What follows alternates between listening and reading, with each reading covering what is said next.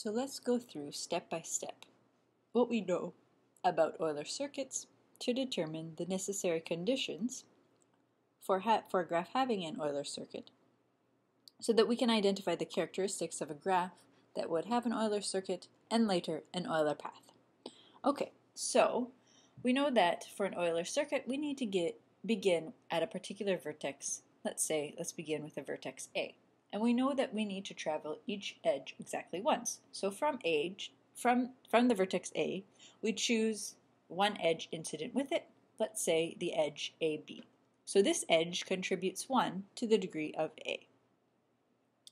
Next, we're going to continue to choose edges that are incident with the particular vertices. As we go through each vertex, we're going to choose a new edge that we haven't traversed before until we get back to a vertex A.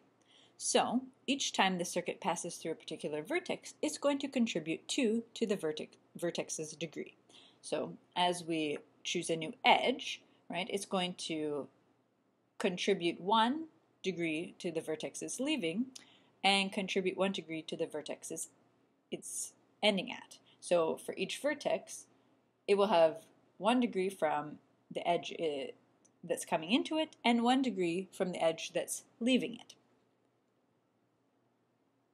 Finally, after we've traveled all of the edges, we need to come back to our original vertex A.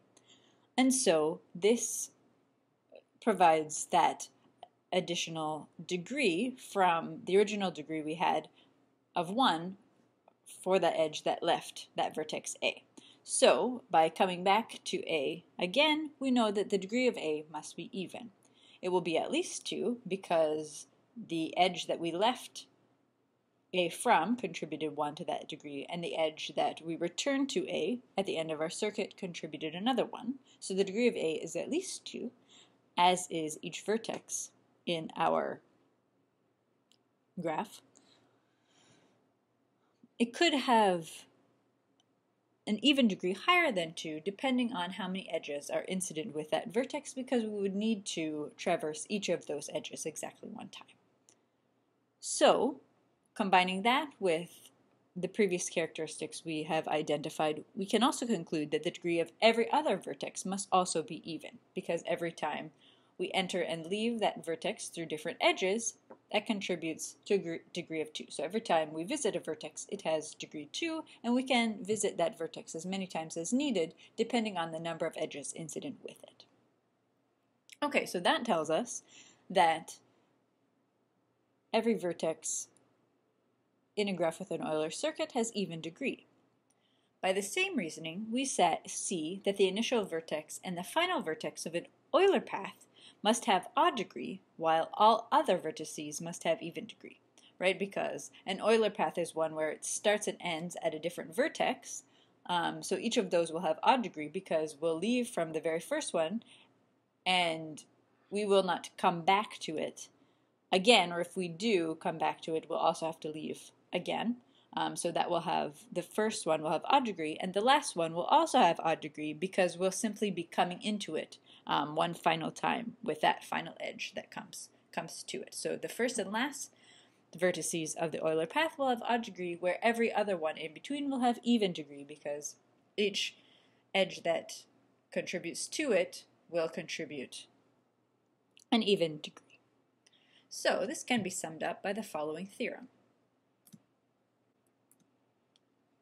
A connecting multigraph with at least 2 vertices has an Euler circuit if and only if each of its vertices has an even degree, and it has an Euler path if and only if it has exactly 2 vertices of odd degree.